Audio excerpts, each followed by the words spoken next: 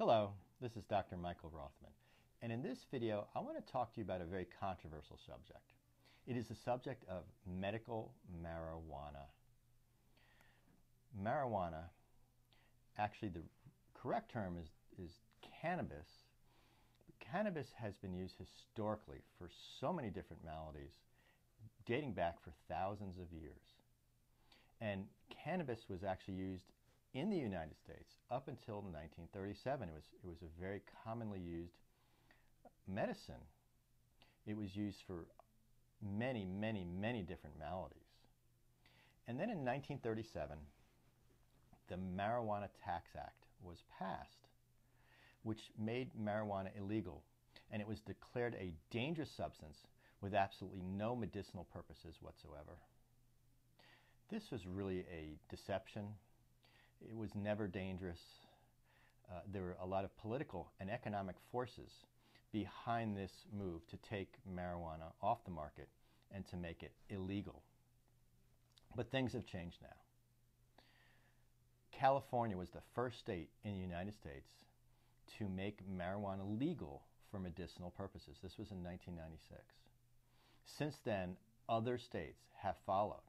There are now 23 states that recognize the medicinal use of marijuana, including New Jersey. And there are a few things that are indications for medical marijuana in New Jersey. It's quite restricted here as compared to, say, California and other states.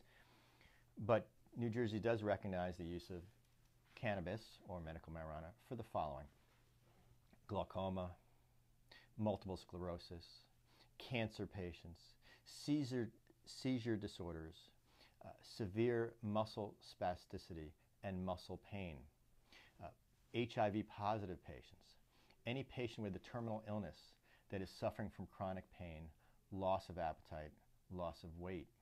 There's so many benefits to the use of medical marijuana, and it is a very, very safe substance.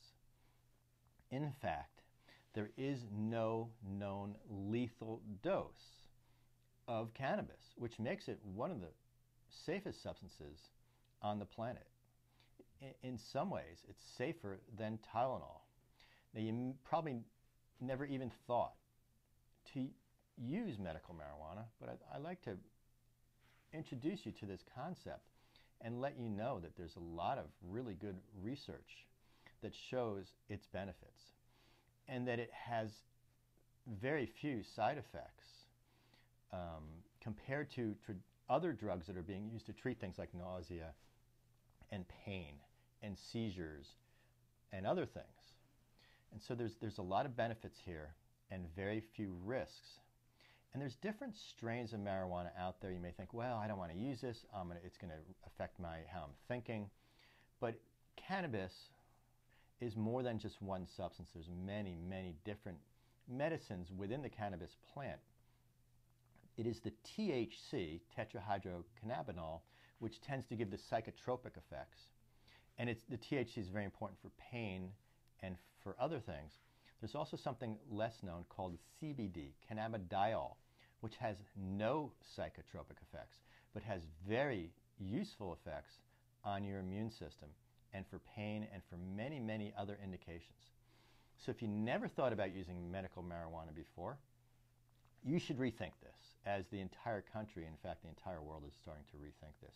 There's so many positive effects and very little there's minimal risks involved here. So if you are taking lots of medications to treat various symptoms, you may want to consider the use of medical marijuana, and this may improve your quality of life considerably. I've treated quite a few patients over the last few years with medical marijuana, patients with inflammatory bowel disease, seizures, multiple sclerosis, and these patients swear by their medicine. And I've seen people do really, really well using medical marijuana. So if you're interested in this, please call my office, get in touch with me or through my website. I hope this video was helpful for you. I hope you have a great day.